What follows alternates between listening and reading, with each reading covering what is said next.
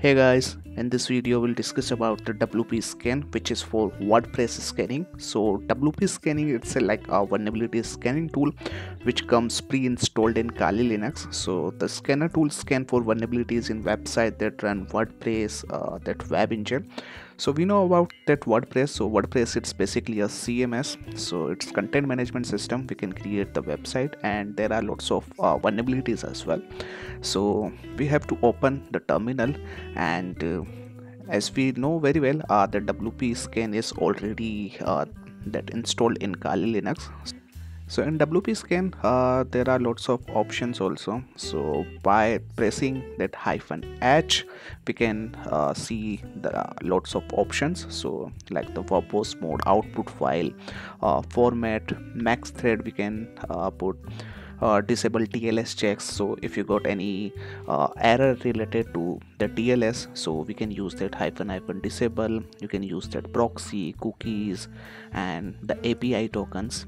And for enumeration, there are lots of options. Like for example, if you put -e and hyphen enumerate, then VP, it's for vulnerable plugins, all plugins, popular plugins, vulnerable themes, and we can put that as per our convenience also, that for example hyphen enumerate, and we want to enumerate only that vulnerable plugin and all plugins, so we can put that VP, AP, or P for the popular themes.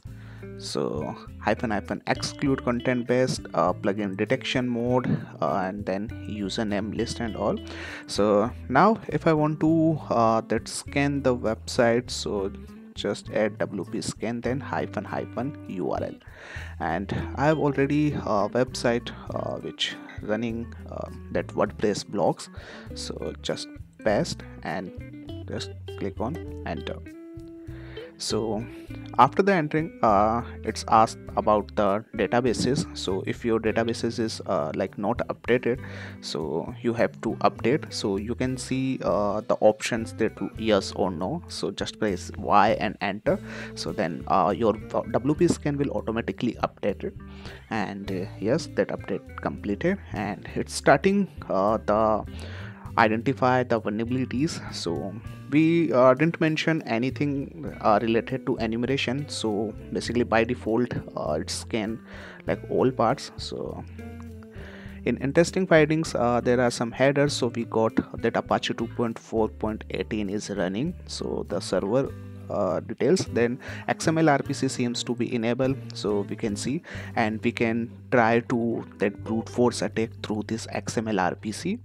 Then WordPress readme found, and in readme found, that readme.html file, we can like easily check that what WordPress version is running on the particular that website. Then external WP cron seems to be enabled, so that cron files it found by WP scan. Then WordPress version is 4.1.31.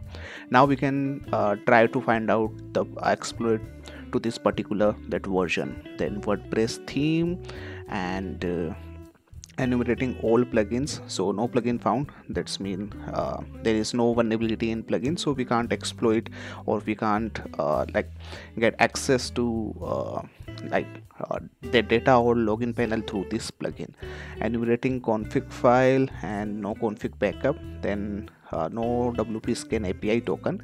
Now we can register on WP scan website and create or can download the API, and we have that only 5 APIs, or we can scan the 5 times that website scan. And if you want more, then you can create that with the new email ID.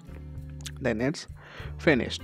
And now if I want to that enumerate that other things, so just add that -e for enumeration, that UCP plugins and themes.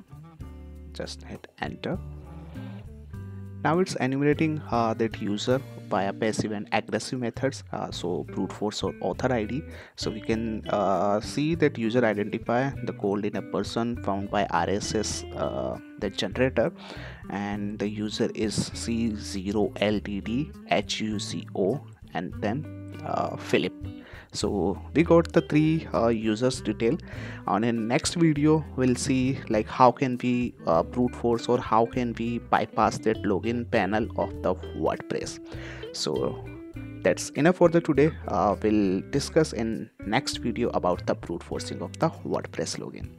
So see you soon.